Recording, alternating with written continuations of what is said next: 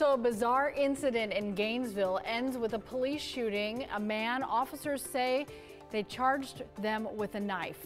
Witnesses say this man looked like he was drunk, walking down the center of West Avenue when he walked into a truck trying to pass him, and he fell down.